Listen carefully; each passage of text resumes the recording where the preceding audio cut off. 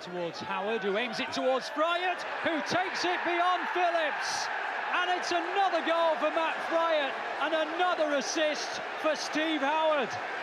26 of the season for Fryatt, but how many of them have come courtesy of his strike partner?